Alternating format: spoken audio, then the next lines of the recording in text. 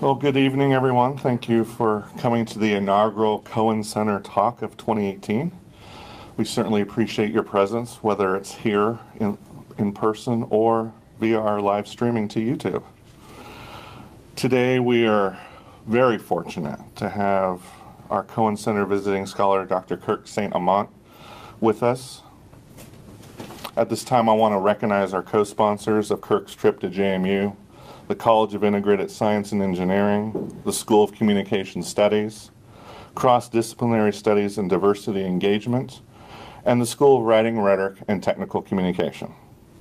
After his prepared remarks, Kirk hopes to engage the audience in a discussion about issues you wish to raise based upon or inspired by his talk. When I asked Dr. St.Amant if he had a standard blurb I should use to introduce him, he replied, "Just use 3 words. This is Kirk." I guess he's a Star Trek fan. And while I can appreciate Kirk's desire for brevity and respect, and I respect the humbleness of his demeanor, I feel that a slightly extended introduction is required.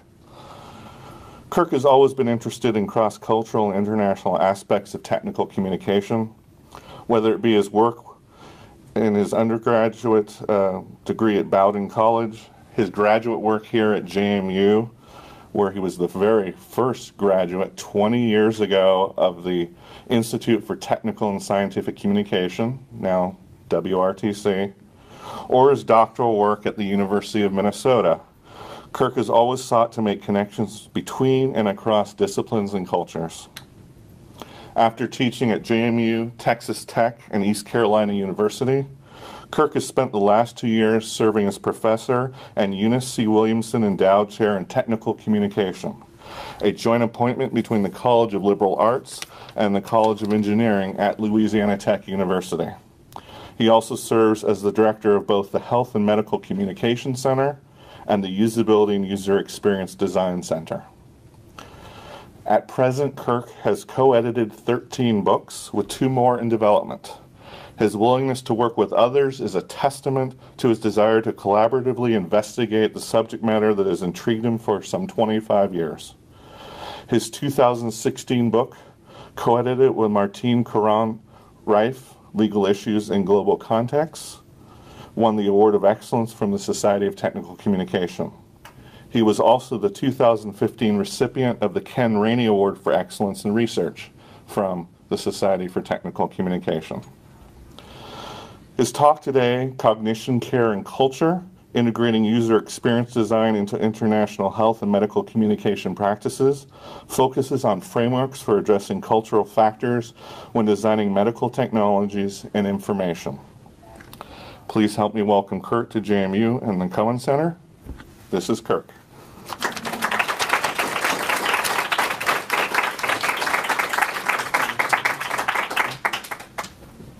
Thank you, Dr. Klein, and thank you all for the chance to speak with you today. Real quick before we start off, a confession and a favor. The confession, I have a natural predisposition to being boring, which means that we'll try to keep things as short as possible. Now here's where the favor comes in. My grandmother taught us you don't talk at people, you speak with them. So what I would ask is don't view this as a presentation where you talk at somebody.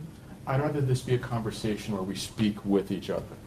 And so as I'm discussing things here today, please feel free to present opinions, ideas, comments. This needs to be interactive for it to really be fun, because otherwise, for those of you who know what it's called, whenever you walk into a room, is that the first thing you look for? If you ever see it, you go, okay, is it a certain color? Is it a certain design? Is it a certain dimension? Is it a certain size? Or you not even think about it ever? Well, first of all, those of you who know what it's called, what's it called? The aglet. The aglet. Awesome, A-G-L-E-T. I learned that a long time ago, and also it's the weirdest thing ever. Now, why don't most of us know what it's called? And those of you who know what it's called don't pay attention to it. Because in our culture, it really doesn't matter that much. We don't associate a lot of importance with it. And so for that reason, we don't pay attention to it. It doesn't indicate something we've got to keep track of and understand. Why that's important is it reflects how our minds work and how culture shapes reality. Now think about it this way. Every second, our brains, through our five senses, bring in far more information than we can ever process. So if we were sort of a computing unit, we should shut down instantly, because there's more input than our central processing unit can deal with. Why don't we do it? We need some sort of mechanism to screen stuff out and identify what do we pay attention to. Once we know what to pay attention to, how do we interpret that thing? And once we've interpreted it, what do we do with it? Do we look for aglets when we walk into a room? If we see an aglet, when we see its design, what does that tell us about the person who has it? And once we've got the design, what does that tell us about how we communicate with that person? In these ways, our culture shapes our cognition, or how we think. It tells us what dynamics to pay attention to. While this sounds kind of interesting in relation to footwear, it gets very bizarre and quite problematic when it comes to medical and health care and communication, because those same differences, what to pay attention to, how to interpret it, and what to do with it, can be an issue of life or death, depending upon the culture you're in and how you share information about your wellness. So with that said, this is where I start to bore you a bit, so humor me real quick. 3 terms or concepts to talk about that are interrelated but not interchangeable, which get us to the root of these cognitive problems, are health, medicine, and care. So let's start with medicine, or medical, the big overall thing.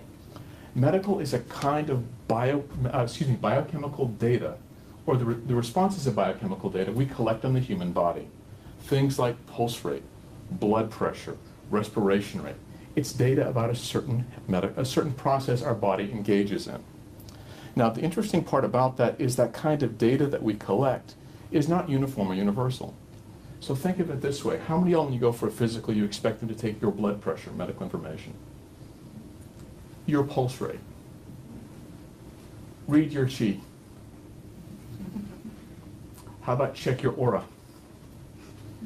Now, no, there's certain kinds of data we say, yes, this should be recorded, and it's a part of what we want to pay attention to when we gauge our health. For others, it's like, well, why you shouldn't be integrating this? But they represent different approaches to medicine from different cultural dynamics that do affect what we actually measure to try to figure out, is someone healthy or not? So from this cultural perspective of cognition and reality, we begin to see breakdowns happen just in terms of what we measure. Now, health is interesting because it's the rubric, heuristic, or set of guidelines we use to interpret that medical data. So my blood pressure is 217 over 190. Is that bad? The medical people are like, okay, so why is it bad? Health is, again, the standard that we take this information and it tells us how to interpret it. And quite often it's based on averages. The average person should have this blood pressure to fall in the parameters of what we call healthy. And while blood pressure is pretty much a universally recognized medical diagnostic information we collect, its interpretation can vary over time. Consider, for example, just in the past few years, the American Heart Association has changed what it means to have high blood pressure. Originally, if I'm remembering correctly, it was 140 over 90 was normal blood pressure, or borderline high. Now that's dropped down to, I believe it's 130 over 80. So oddly enough, with the flip of a switch, whether I'm healthy or not has changed, because a group in a specific culture came together and said, this is how we interpret it. That's within the same culture. Imagine what it means in terms of how different cultures read and interpret those diagnostic readings. So when it comes to health, that's a difference, again, that cognition and culture affect how we perceive and interact. Now, if these are problematic enough, it's the care part where things get very strange. Because care is the process we use to adjust our medical information that we produce to get within certain parameters of health to say that we're healthy again. In other words, care is action. Care is the activity that we perform, the thing that we do that keeps us healthy and keeps our medical statistics in a certain relationship. So these things are all intertwined. But there within, the question becomes, is care universal? And it's not. We might all agree that my blood pressure needs to be between 130 over 80 to be normal. But what is the acceptable standard care treatment for that? Is it diet? Is it exercise? Is it acupuncture? Is it acupressure? What constitutes valid or legitimate care, again, varies from culture to culture. And because care is a process, it has the greatest sort of opportunity for problem to arise, because it's an activity at which cultures can engage in very different ways or methods trying to pursue the same result.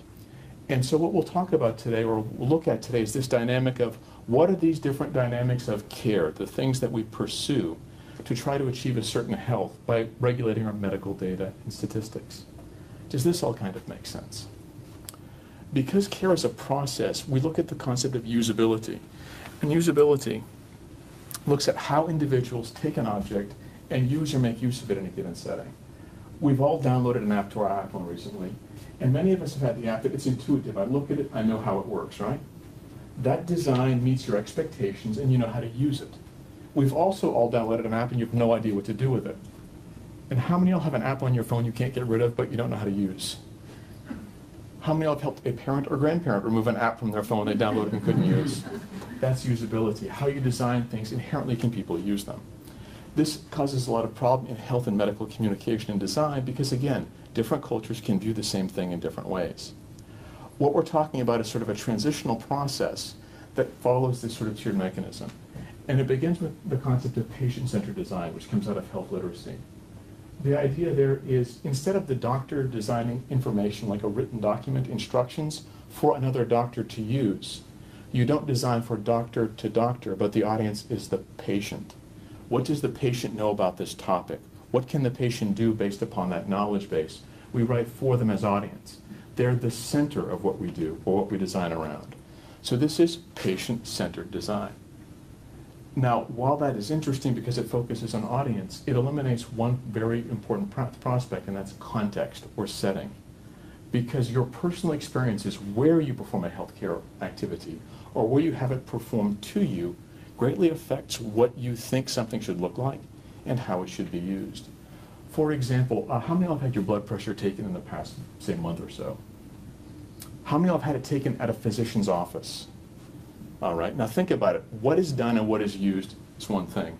How many of you have taken your own blood pressure through a device at like Walmart or CVS? Okay. Very different device, very different expectations on what it should look like, how it should be designed, affects whether you can use it or not.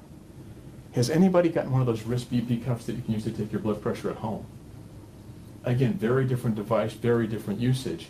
Each context requires a different sort of design, so the person it's designed for can use it.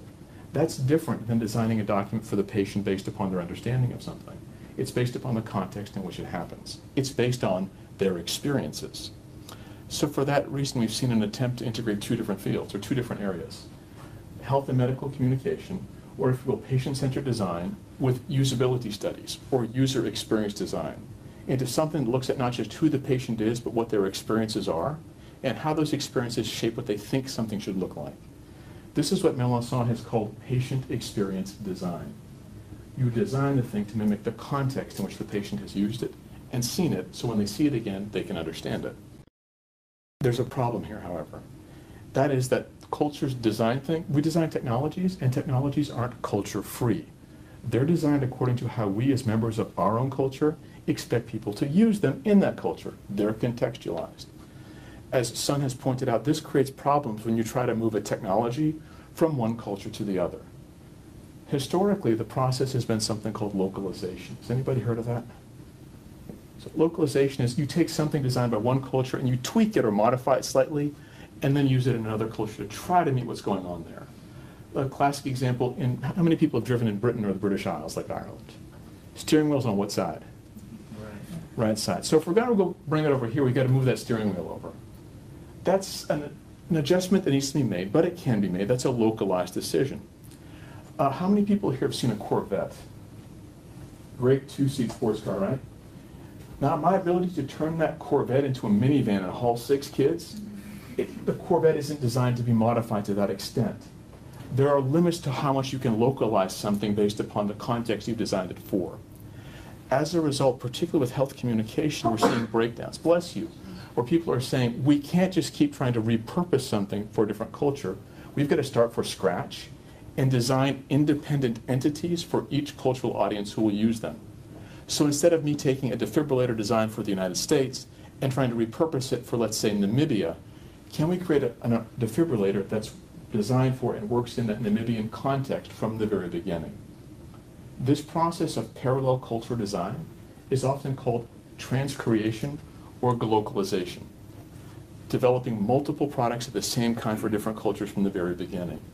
It's the foundation of something called International Patient Experience Design, I-PXD, or the notion that we build the product, we design it from the very beginning to meet the cultural parameters that it's expected in. Both the parameters of who the patient is, patient-centered design, and their experiences of where they use it, patient experience design.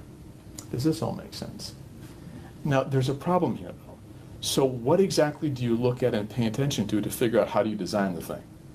Because inherently, for most of us, we know how to use an app. For most of us, we kind of know how to use email, or we figured out through observation over time. So what do we do when we've got to think about how to design for someone else from a completely different background? What do we look at? What do we do? And so that's what we're going to talk about here today a little bit. Our perspectives on how to research this topic, how to understand it, and how to approach it. That's kind of a fancy way of saying I'm not here to report on research results. Rather, I'm here to share with you all a research approach or methodology to use to investigate this and think about how we as a culture, as a group, as a profession, might engage in this kind of research for the future. So let's go back to usability and user experience design for a minute. The two central factors we're looking at there are something called context of use. What is the setting in which somebody uses something? And what variables in that setting, what factors affect how it is used? For example, how many people here have used a hammer to pound a nail? Okay. Now notice the way that the hammer is designed requires you to be able to manipulate it in a fairly open space. If I can't have this range of motion, the design of the hammer is useless. So in a context where I've got this much space to move in, and I'm going to drive a nail, I need a very different technology or device. That variable of physical space affects the context of use and what is usable in that particular space. Based upon that foundation, I-PXD looks at how can we extend that from usability to care. Not the context of use, but the context of care. And here's where things are interesting. It's not what are you trying to do, it's where are you trying to do it. In other words, it's great to say the objective of this document is to show you how to use this specific device to measure your own blood pressure. Great, where am I measuring it? Is it at home? Is it at work? Is it at a physician's office? Is it on the bus on the way to work? What is that setting that I do it in? And how do I design it, that device, so I can use it easily in that setting? So what are the variables in play in that setting? These become the foundational factors that drive kind of the overarching research questions we look at. And they do move through a very methodological approach to try to figure them out. And so those are some of the things we're going to talk about today. So research questions and understanding the context of care or contextualizing care. And please note, they need to happen in a certain sequenced order. While you've seen them before, the order becomes important. And quite often, it starts off with the concept of medical time. And by medical time, or what I like to call care time, when, at what point in time, at what point in your day, do you engage in a certain caregiving activity? Now notice, we're starting with when, not where. And the reason for the when part is the when dictates the where and everything else that goes into it. Where do you take your blood pressure? I take it in my kitchen. When do you take your blood pressure? I take it at 3:15 after I brought my kids home from school. There are two very different dynamics there, with two very different sets of variables. So notice, where is not important until you know the when. So when do you do it? Care-based time, excuse me. When do you engage in the care activity? Once when, okay, where do you take it? Well, I take it at home in my dining room. Perfect. Now that I know the when and the where, now I'm going to start tracking variables. And those variables are the two most important questions. Who performs the process? Well, I perform it on myself. Okay, who else is in that area while you're performing the process? Well, there are my two children, then the two other children I bring home from school with them, and then my neighbor usually stops by because their television is broken to watch TV. Wait a minute. So how many people are in this space when you are performing the activity? And what are the dynamics involved in how you interact with them while you're trying to perform that activity? So we're tracing who, the people there, as a variable. Or who performs this process? Who measures your blood pressure? Well, my next door neighbor is a registered nurse. And he knows every day at 3:15 I come home from work. And so he will come over with his partner, and his partner will watch the children while we go into the kitchen and he takes my blood pressure. Completely different set of dynamics based upon that variable of who. So that's the first major variable we track, because that affects the next part, what. Okay, we know who's performing the process. What are they using to perform it? Very quickly, how many people have used, again, one of those BP cuffs that look like a giant digital watch that you take home? And they're buggy, right? They give you error readings sometimes. Sometimes your blood pressure can jump like 60 points from reading to reading. So there's something about the technology. It's good. This is where I put in the caveat that I'm not making any criticism of any products by any companies. But the technology itself has some issues with it in terms of how it's used. Now, how many people have used the old-fashioned analog BP cuff with a stethoscope? They're clunky, and they're difficult to use, and you can really misread them if you don't know what you're doing. But if you really are competent in using them, and you can use them effectively, you can get some very effective readings off of them. So if I know who is going to be performing the process, I've got a registered nurse who could do this. What can be used will provide very different kinds of diagnostics, can offer very different kinds of care, depending upon those factors. So these are the other variables involved. What is involved in the process, and who is there that's affecting it? These become the variables of care. In terms of how do we design a technology? How do we design the instructions that tell somebody how to perform a care-related process is driven by what we know about these two factors. Who is there to perform it or be in the environment, and what are you using to do it? This gives us the single most important question of all. How do you do it? So once I know all the dynamics there, talk me through how you take your blood pressure as you're managing 6 children and sitting in your living room or your dining room by yourself. How do you do it? How do you engage in the process of taking your blood pressure while your neighbor comes over and takes it and his partner is in the other room watching the children? So these are the dynamics we look at, because if we know what they are, we know how to design something to use in that context. We know whether the self-taking wrist BP cuff is the best method to use, or if we should try to provide something that's more like the analog cuff we talked about before, that's used by someone who's got a very great deal of expertise in using it. But that is everything to the design. So essentially, this is localized design that's taking things down to the very, very most basic common level of the individual and designing exactly for it. So it sounds like our job is done, we can go home, we're fine. Well, sadly, it's a little bit more complicated than that, because we're dealing with cultures, and a series of different dynamics affect how cultures do things in general.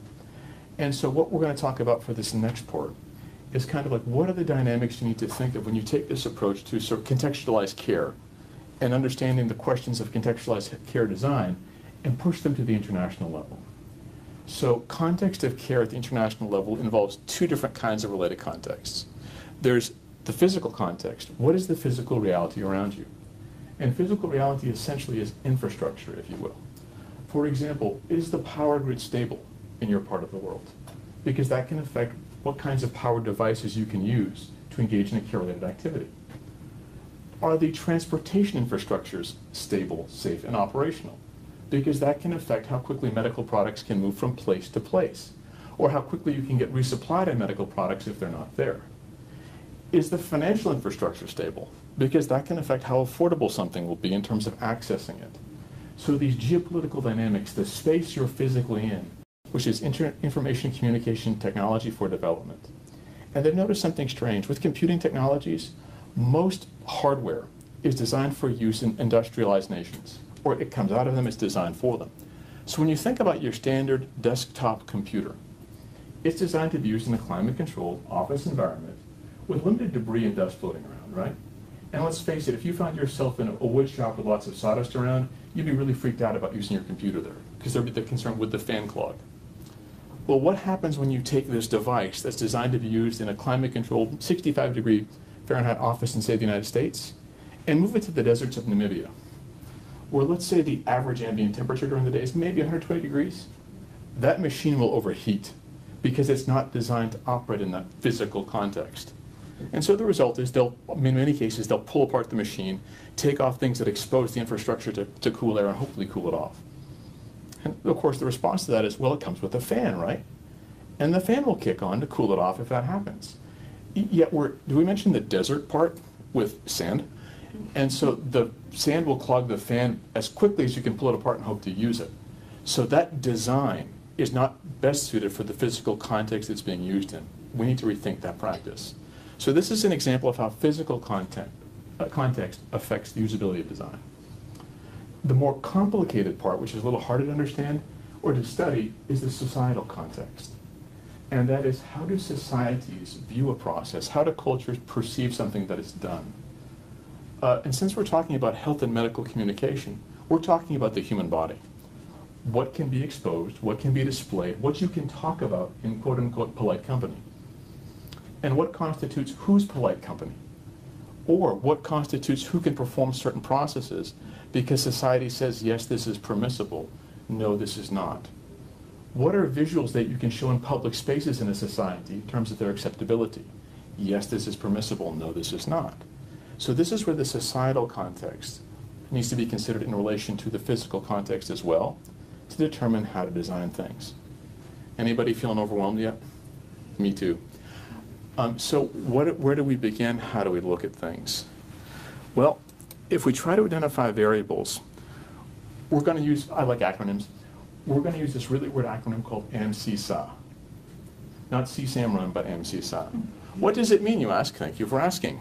Well, it looks at 5 different objectives we need to try to achieve when we design something in a different cultural environment, both the physical context and the societal one.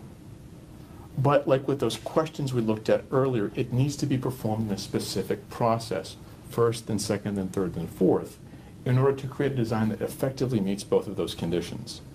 So what I'd like to do very quickly is sort of run through what these are and talk about how they affect design practices. So the place you start, perhaps the most important place of all, is this concept of accessibility. And since we're in a communication field, this is how individuals access information. How do they get to the information you're trying to present to them? So what do you need to consider internationally along those lines? Well, we start with modality. What is the mode or the primary mechanism through which the members of this culture get medical information? Is it an app on a handheld phone? Is it a website on a laptop or a desktop computer? Is it a printed document that they pick up from the library or their physician's office? Is it a television broadcast or a radio broadcast that they get in their home? Whatever the modality is, the information you're providing to them must meet it. Back to my question about folks with helping their parents with cell phones and such. How many of y'all find that you've got to help an older family member deal with the technology all the time? I'm not trying to be pejorative because my kids do it for me also. Okay, next question. How many of you find that your parents or your grandparents expect information to be conveyed in a different way than you do? You might like to read something online. Your parent or grandparent really wants the physical copy to look at. And we've all met people who, please don't make me read it, just tell me what you want me to do. I'd rather look at the DIY video on YouTube than read the manual. We all have different modalities we prefer, and many cultures have different modalities they prefer based upon the parameters that they're in. So the first question is, what modality does the culture expect medical information to come through? First part. Let's say it's websites. So we know that they like to, that means in terms of how often I provide updates, when I provide updates, when I refresh things, when I make revisions. Can't be just done around the clock with no regard for you to access it because I think you can access it all the time. I've got to find the windows where you can access that information in your preferred mode and target toward them. So now I've got a new variable that affects this notion of, accessibility. What happens if the person likes to read stuff online because they can print it out and want the print physical document because it's the easiest way to get something? We now have the next factor to consider, ancillaries. What other technologies need to be used in addition to the preferred method of access to get information into the hands of the desired audience? Oh fudge, we've got to provide a printer with a laptop, don't we? Yes, we do. Oh, guess what else we have to provide? Ink and paper. These ancillaries, it all builds in. And the final part, how many of y'all use campus email? How many of y'all have had campus email go down? How many of y'all prayed to the IT gods at that point in time? Oh, dear Center for Computing Services, please find a technician who can fix this. Just because the technology is there and it's available doesn't necessarily mean there are people with the skills to service it if something goes wrong. Which means that something else to build in is how dependent are they on this technology? How important, the thing I'm sending to it, how new is it? How much technology support does it require individuals to have to be able to use it like a new piece of software? So these are the variables that we map and look at in terms of the objective of accessibility to determine how do we design something for a specific culture. Once we've mapped them, and once we know, okay, we've got these down, we've met the accessibility objective, We move on to the next one. The interesting one, the manageability objective. And manageability is just because we can get information to them in the desired format, can they actually use it? Can they manage the process we're asking them to perform? In many cases, it takes one of two forms. The technology that we've provided is too complicated for the average person to use in that setting because they lack the understanding, the background to use it. How many people are old enough to remember defibrillators that have manual paddles? You would rub them together and you put them on the body. We've all seen like the TV shows, and someone goes, clear, boom, boom, and then you wait as it recharges. Now, that's a really cool piece of technology, but you just can't give it to somebody and say, go for it.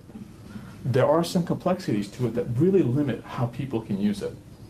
As a result, that manageability, can the people we're giving it to manage the process? Can they actually perform the process as is desired? Maybe, maybe not, but we need to figure that out before we design a technology that they can't use.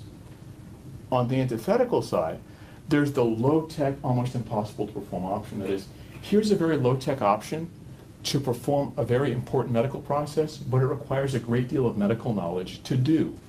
It's not manageable, not because the tools are wrong, but because the knowledge isn't there. Let's take the standard medical device, if we will, the ballpoint pen. Has anybody ever heard of a cricothyrotomy before? Has anybody ever seen the TV shows where somebody's choking and they fall down, and somebody magically grabs a pen, rips it apart, and then puts it in their throat, they can breathe? That's a cricothyrotomy. Now, pens are easy to find around the world, pretty much, especially the kind that come apart like this. But let me be honest with you, Michael Klein, I love you very much. Before I let you jam this into my throat and cut it open, we're going to have a talk.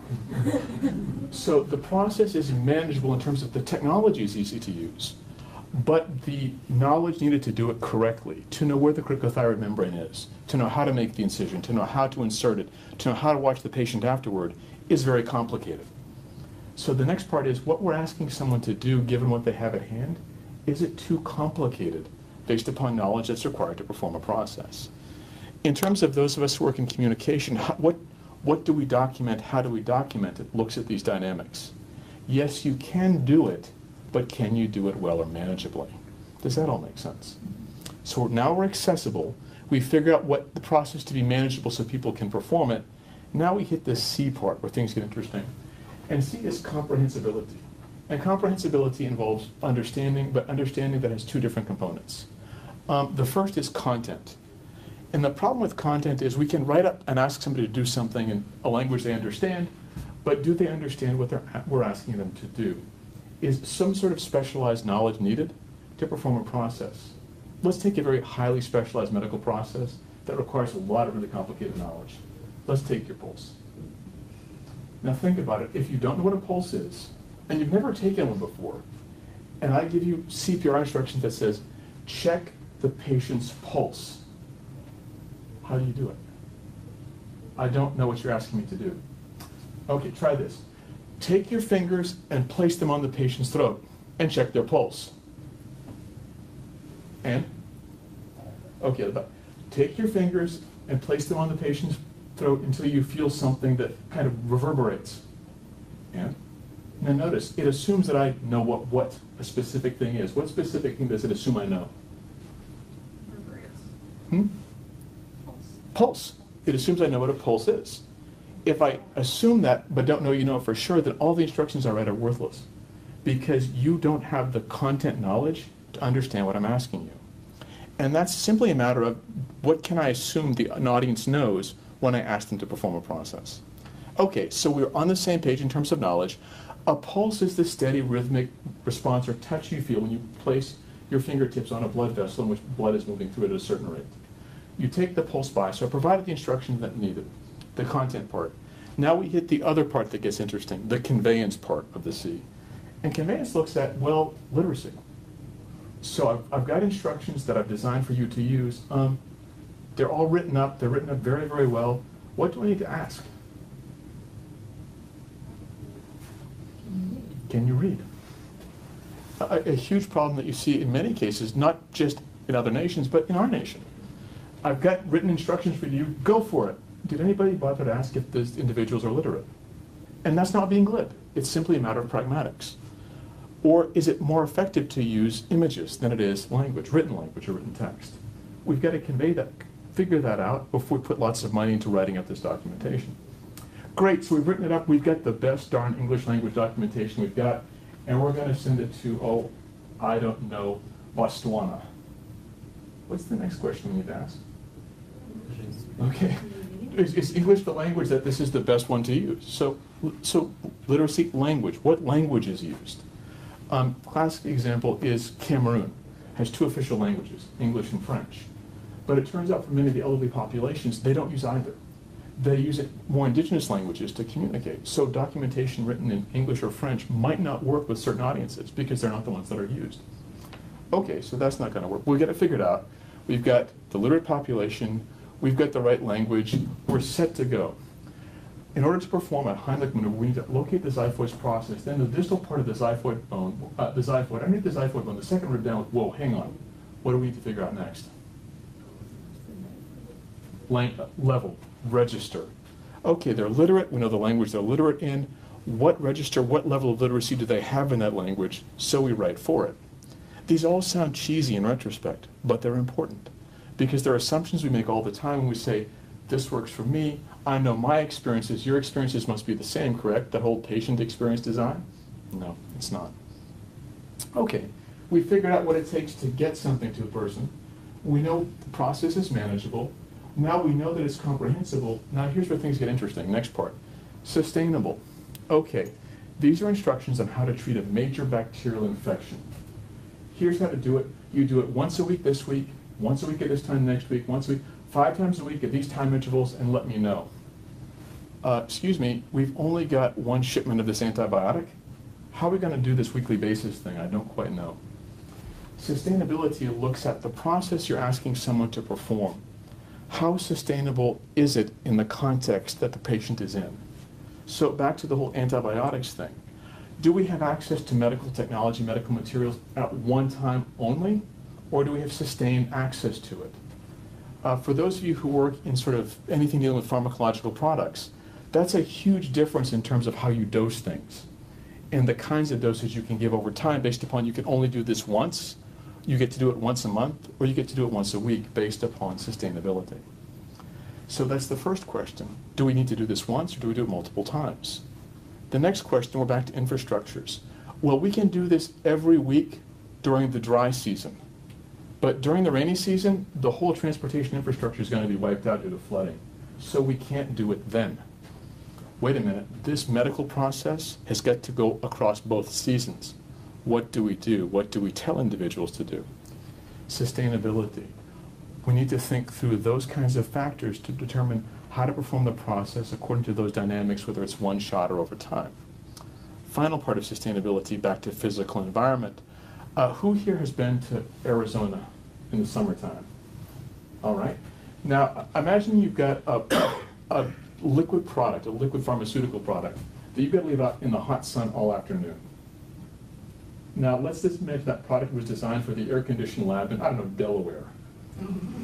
Anybody see some problems there? Now, imagine if that same product is not only in the deserts of Arizona, but it's up in the Yukon in Nome, Alaska in February, outdoors.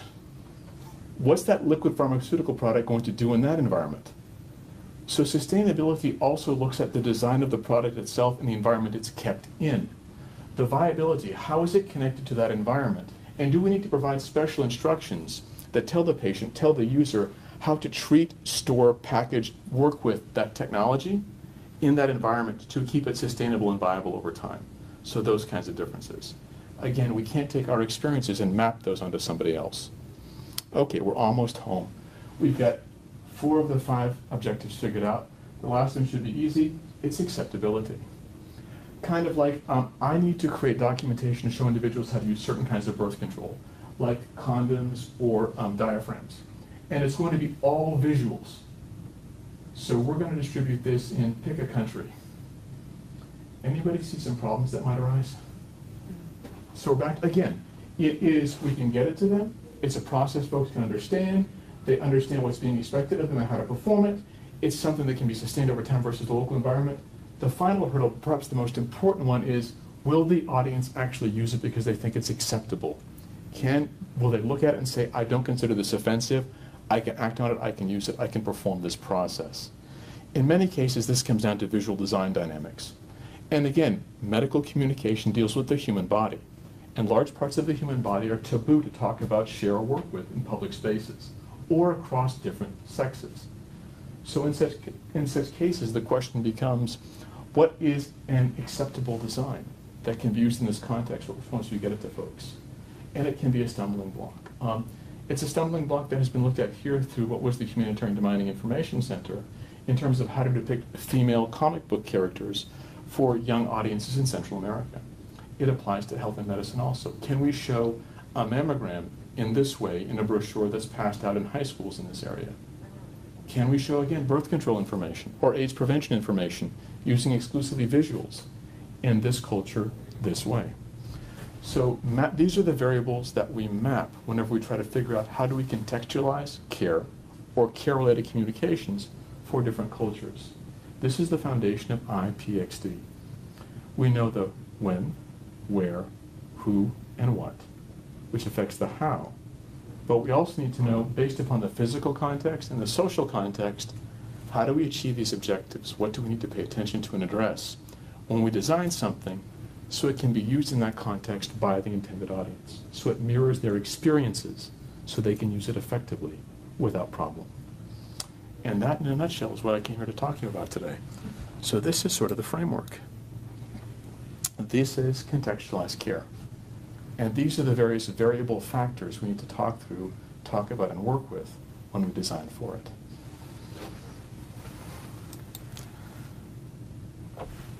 Any questions? Thank you.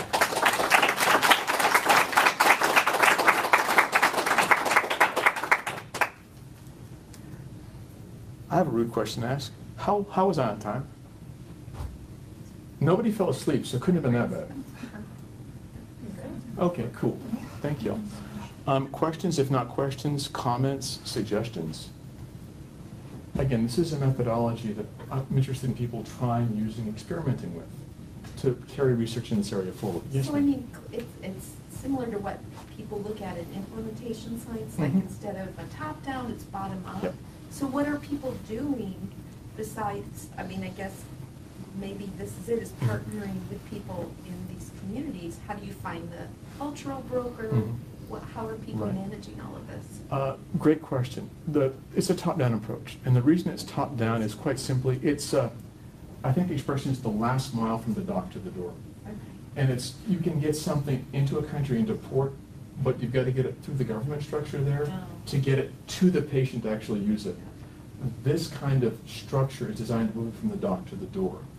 Once we're at the door, then we can look at the very specific context of the individual. When do you do this? Where are you? Who is there? But we got to get it to their door. So it's how do we use these objectives designed to get it there and then work with them. But it's all about field research, and more of it needs to be done. And it's got to be more ethnographic, observational, talk aloud protocol, the kinds of things that involve interacting with other human beings, observing their behavior. It can't be, based upon this idea we do it, or we do it this way here but not there. So we've got to get into the field, if you will, and it's got to be top up once you get to the doorway, and once you can look at that contextualized design. So these are two parts of an overall process, if you will, top down, bottom up. Does that kind of answer your question? Thank you. Other questions, comments? Yes, ma'am. Do you think we should further train people to, if they've perhaps lived within a community, they have a better understanding of the cultural background of the community, should we then be training those people to care for people more than having people come in? We need to train international healthcare workers to also be master ethnographers. And whenever they come back, to tell others how to offer care in that environment based upon very careful observation. And these dynamics let them know what to pay attention to and to catalog. So if I know you're looking for these things, and I know you're going to report them, I know how to act on them. But that's kind of a huge hole that needs to be addressed. It's training the medical care providers to be collectors of this information. Médecins Sans Frontières, Doctors Without Borders, they should have an ethnographer with them every time they go somewhere to record these things. Now, that requires training, and that requires funding.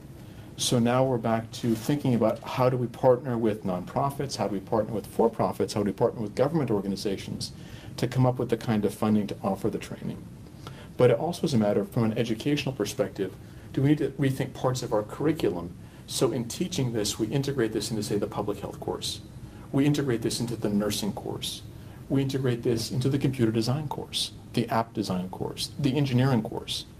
So it's awareness raising, it's training, but it's getting people to think about it in a systematic way. So back to our cognitive processes, when we're talking to each other, we know exactly what we're talking about and how to assess it versus guessing. Did that answer your question, ma'am? Thank you. Yes, ma'am. Your last two, I think, sustainability Uh-huh. and acceptability. I know there's been some research, at least domestically, on compliance with patients and medicines, especially the ones that you have to take, like you're saying, antibiotics, Yep. and as far as asking patients, why aren't you taking, you know, if you didn't Right. finish, why, that kind of Right. thing.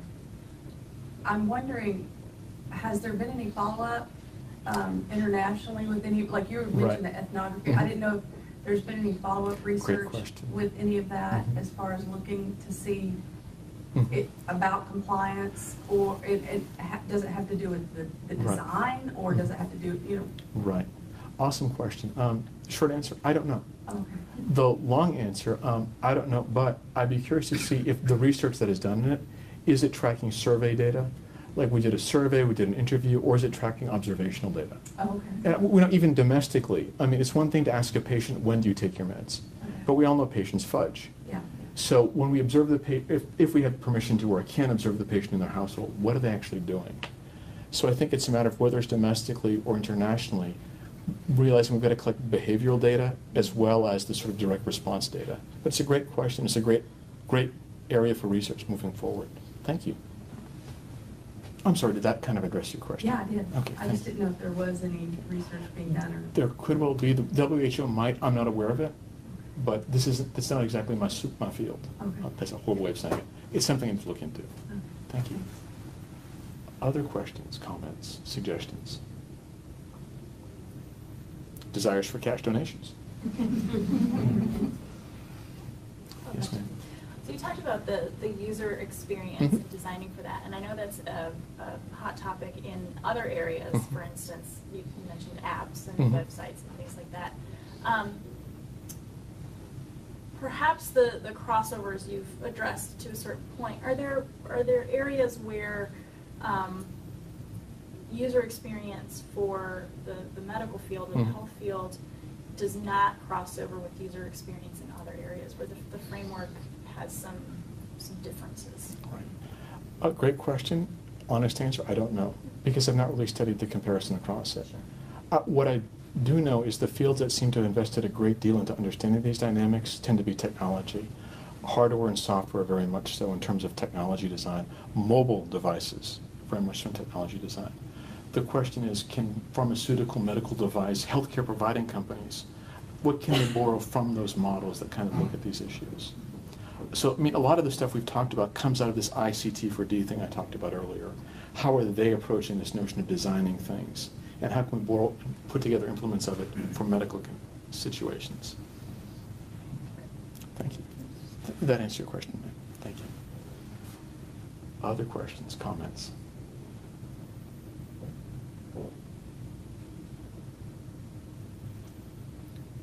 If you do have others, please feel free to talk to me at some point later on today. I'll be here through Wednesday.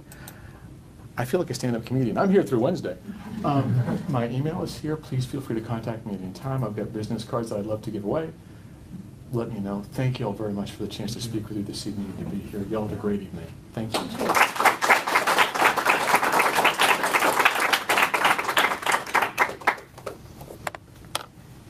Thank you again. Thank you, sir. Appreciate it. And if you would like to continue the discussion, we'll be meeting at 7 o'clock at Taste of Thai on South High Street, and you're welcome to join us for dinner at that time. But thank you very much for coming. Have a good evening.